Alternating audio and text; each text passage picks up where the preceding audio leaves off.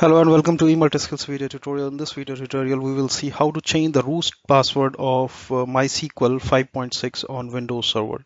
So due to some reasons, I have forgotten root password and I'm not able to log in. Just to simulate this, just I'm saying MySQL -u root -p password and password.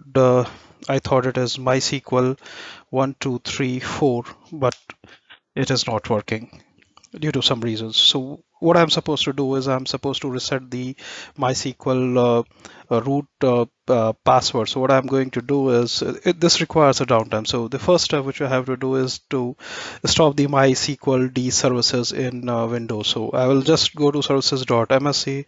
I have to locate the service which is corresponding to the instance which I'm going to shut down. So this is the instance. So I have just to do is just to stop this service. This requires a downtime, so please make sure that you have the downtime to perform this activity. Then what we are going to do is we are going to create a password reset.txt and we are going to add these three lines.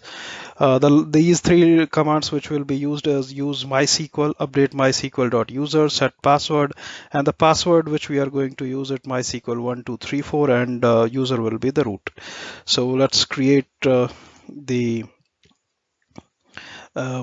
uh, file with this name, and we will save all this, and it has to be saved in this particular file. You can keep any name as you wish. I'll just say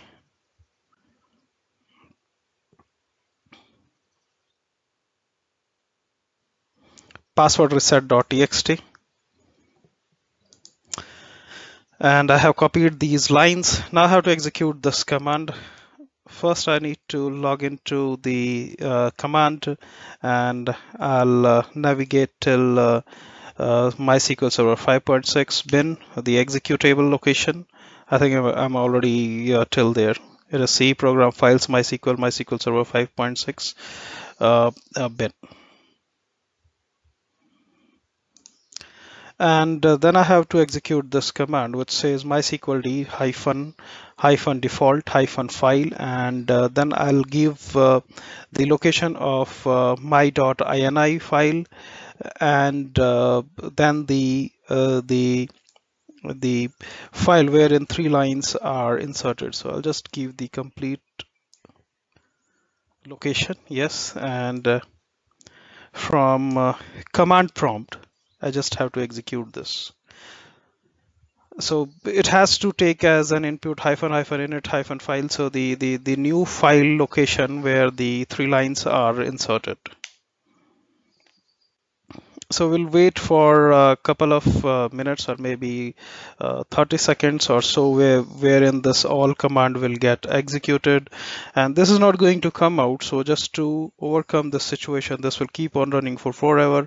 So we are supposed to kill this particular session using task manager.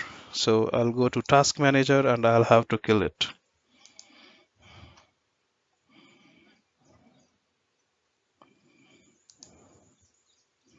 So this is the one.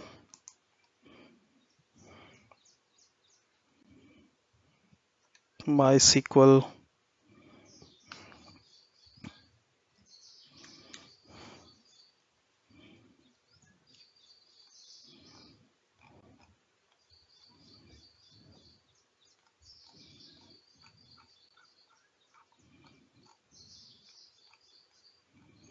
where's the MySQL. This is MySQL d.exe. Let's kill this and task.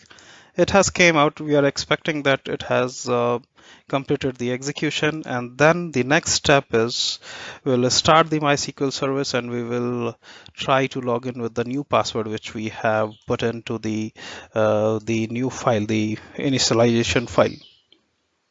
This is the MySQL service has been started. Now let's log in with the new password.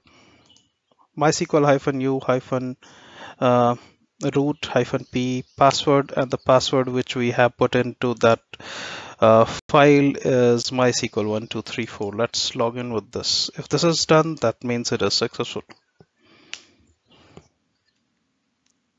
Show databases. It's very simple. Straight away, just you need to make sure that you have the downtime to stop the instance, and then you need to put the 3 lines which is going to update the MySQL database. If you see, this is your MySQL database which is inside your instance, and it will update forcefully that particular uh, database and the user MySQL.user, and it will set the password, desired password, whatever you wanted to use.